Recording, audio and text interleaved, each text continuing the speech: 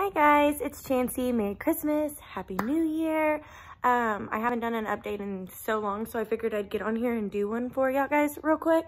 As all of y'all know, I have APS, and I recently found that out March of this year. So I've been almost a year, not quite a year yet.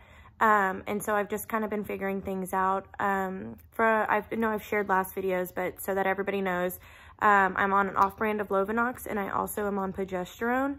And I have been starting those 3 days past ovulation for months and months and months. And the reason I haven't really done an update is because that hasn't changed. I mean, I don't have any updates in my life right now. It's just kind of like repeating and repeating and repeating, which y'all guys don't want to hear about over and over and over. And so, yeah, I've just kind of been doing that. I did recently see my rheumatologist, and I actually, even though I have not been diagnosed with lupus, I actually did just start hydrochloroquine. I know I'm saying that wrong, but I did just start that, which is a lupus medication. My rheumatologist is just kind of hoping that maybe that'll help start the process for me and help me, like, get me pregnant, which I've never had problems with in the past, but for whatever reason, I'm having issues now. So we'll see how that goes. I've only been on it for a month, and they said typically it takes about 3 months for that to even get in your system. So I won't know for a little while. And I'm trying to think, is there anything else I need to update y'all with? I was seeing like my normal doctors. My normal doctor my normal OBGYN did just tell me that it's like now time for me to go see the specialist for infertility, so I will be doing that here next month. So I guess I'll update y'all with that when that happens. But yeah. Also, another thing, I know like in past videos I've kind of focused on like the shots, and like I shared with y'all like my first time experience and how that went, and I mean I was terrified. But like as the months have went on, I've done a lot of repeating. So I've been like 2 weeks on, 2 weeks off for, I mean, almost a year now.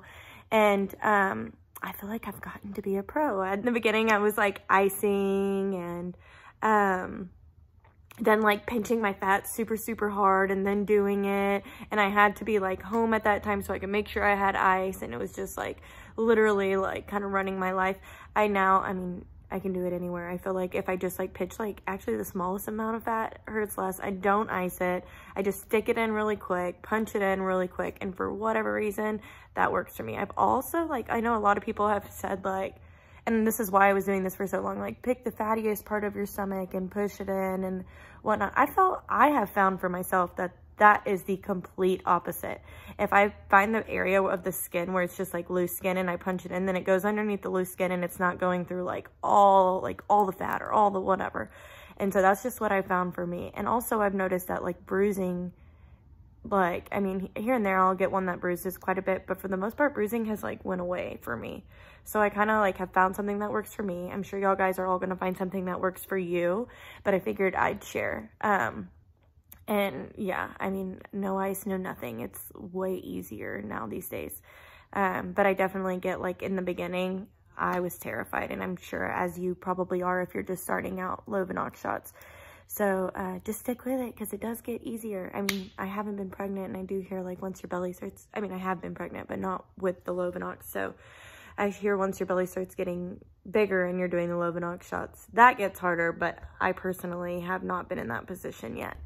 Well, that's all I've got for y'all guys. Like I said, I mean, I've just been in the repeating process, so nothing new for me, and I will continue to do so. I hope y'all guys are having good experiences out there. If y'all are, please share them with me, and then if you're not, like, share that with me too. I'm completely here open to listen to any of y'all's stories or answer any of y'all guys' questions. I know what it's like to be out there and like nobody know what you're really going through. So I completely get it, and I'm completely here if y'all guys do need to talk about anything.